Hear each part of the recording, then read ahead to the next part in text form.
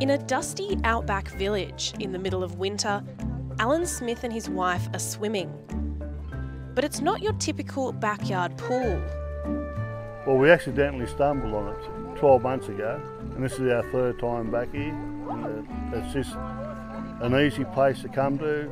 Alan Smith and his wife have driven to Burren Junction in the northwest of New South Wales from their home at Gloucester on the Central Coast to immerse themselves in the hot, mineralised water of the Great Artesian Basin. Well, I tell everybody it's magic water. Yeah, I've got a bit of a truck driver's knee and I get in here and it's good.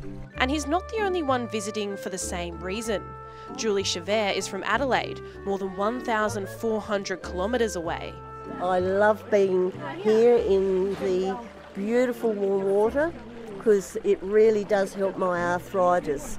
I've got arthritis in my back and my knee, my hands, my feet, and when I'm in the water you feel absolutely fantastic. There are ball baths like those at Burren Junction scattered across the country, fed by the Great Artesian Basin, the largest and deepest of its kind in the world. Further south in the New South Wales Riverina, a sign at Barmedman Mineral Pool kiosk suggests it may also have therapeutic properties. We have even had people come with bottles and fill them up, take it home so that they can soak their feet in it and that sort of thing. The water is very salty, it's 7% saltier than seawater. It's not actually Ceylon salt, it's not table salt, it's an Epsom salt. Ian Moore's grandfather was one of the original trustees of the pool, which is run and funded entirely by the community. We're replacing cement work which is weathered over the many years. We're refurbishing the toilet block and we're putting in aeration in the bottom of the pool as well.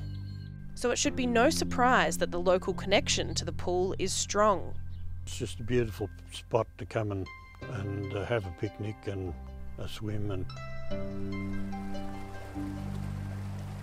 More than 250 kilometres to the southeast, in the Kosciuszko National Park at Urangabilly Caves, lies another thermal pool.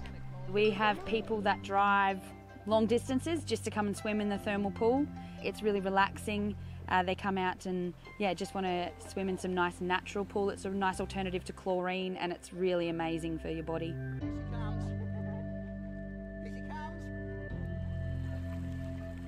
It's very highly saturated with minerals. It's got lots of magnesium, sodium chlorides and calcium, and that helps make your skin and your hair feel like silk when you get out.